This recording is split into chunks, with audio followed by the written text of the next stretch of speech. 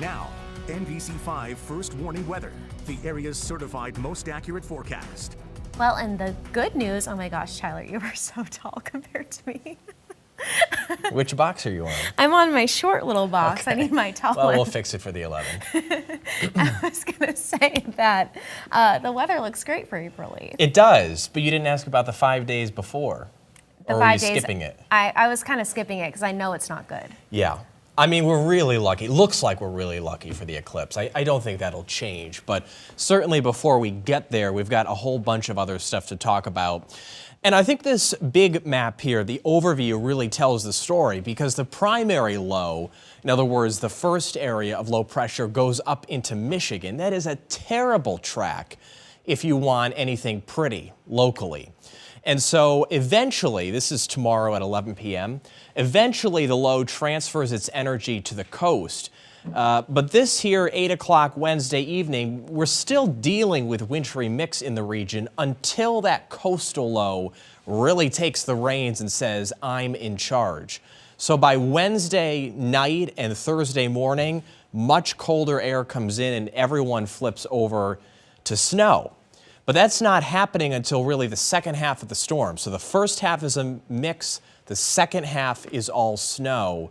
And then the clouds and the showers of rain and snow linger a lot longer than that. So temperatures right now falling into the 30s to about 40 degrees, a couple of clouds, maybe a sprinkle in Essex County, Vermont.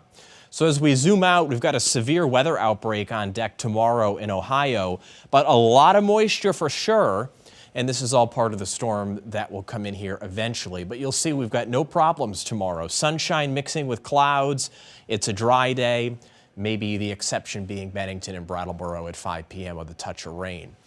Even Wednesday morning, there's not a lot going on. There may be a little bit of sun, maybe if you're in Ellenburg or Jay or Newport. But the clouds are thickening up and filling in. And by Wednesday afternoon, just pick 2 o'clock in the afternoon as a good number. That's when the mix really starts to fill in. So it's snow, sleet, little freezing rain, but mostly sleet, and also plain rain as we go through the first part of the storm. Kind of tough to accumulate a lot of snow when you're dealing with an icy mix like that.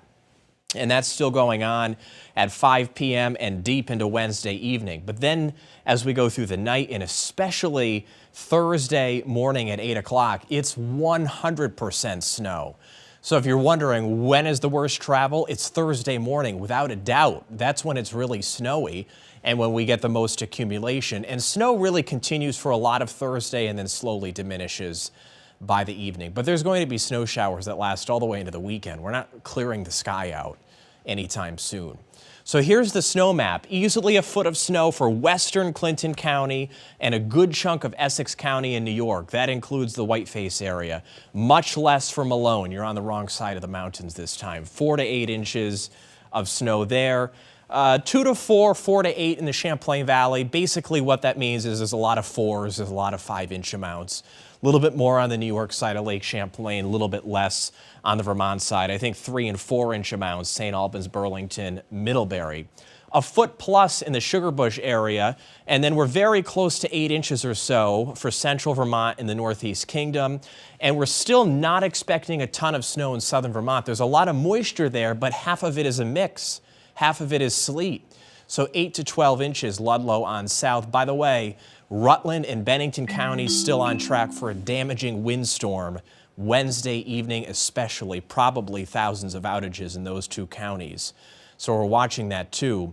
It's just showers of rain and snow Friday, Saturday. The sun starts to come out on Sunday. We should be golden for Monday. Liz? Thanks, Ty.